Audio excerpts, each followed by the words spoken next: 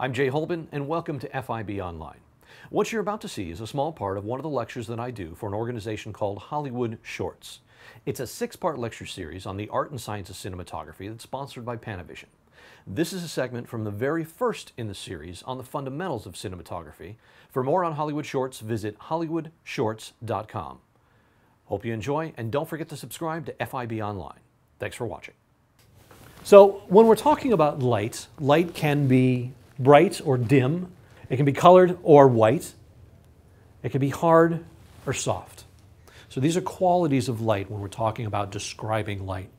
And what we're really going to look at right now, because we've already looked at the colors of light, and we've already talked about brightness and dim, we're going to talk about hard light and soft light, the two primary qualities of light. And the first one is hard light. We're going to define the quality of light by the shadow transfer, is what we're called. And it's the transference between the highlight area and the shadow area. It's called the shadow transfer value. And the sharper, more narrow that transfer value is, the harder the light is. So the sharper, more defined that shadow is, the more hard light that we're using. In this case, on this particular actor, we have a very defined difference between light and shadow. This is a very hard light. And the different sources that create hard light are the sun, direct sunlight, or arc lights, or Fresnel lights, ellipsoidal spots, open face lights, or even bare light bulbs can create very, very hard light.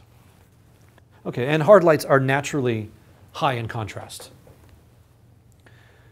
So we look at a couple of examples of different hard light. Again, here we're creating a definite shadow off of a light source that's coming onto her. There is a defined line between light and shadow, so we can tell that that's a hard light source. And hard light can define texture, like it's defining it in the rock wall here in this particular set. Hard light coming at an angle there is helping to accentuate the texture of that wall so that we're seeing these cracks and crevices show up. So this is an example of very hard sunlight outside. My hand is over a whiteboard, and we see a very, very well-defined, sharp shadow created from hard sunlight. And also hard light off to the side here is defining the texture of this rock. It's showing us every nook and cranny. It's accentuating the texture of this particular rock. So what we see in hard light are very direct rays of light that are coming onto a source, generally from a pin source. And as it turns out, light quality, either hard or soft, is defined by the size of the light source in relationship to the subject. And I'm going to get into that a little bit more in a second. One of the great factors of having hard light and having these really defined rays is that if I introduce an object into this light, I can create a very sharp shadow. I can define exactly where the cut of light is going to be, where I want light to appear and where I don't want it to appear. The further away I get from the source of the light with this object, the more sharper defined this shadow is going to be. If I move this object closer to the light source, I'm going to get a little bit more of a spread of rays of light, and it's actually going to soften the cut, so I don't get such a sharp cut of shadow. So the smaller the light source and the further away that it is, the more defined my shadow is going to be. Now, soft light is inherently low in contrast.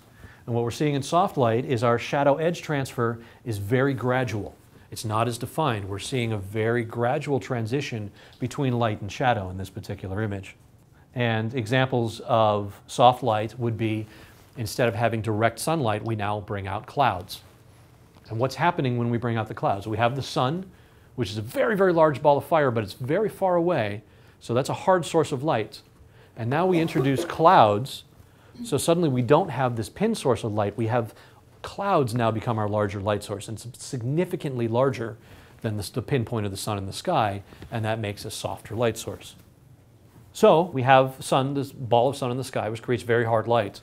But as soon as it gets clouds in the sky, it diffuses the light passing from the sun, and it creates a very, very large light source.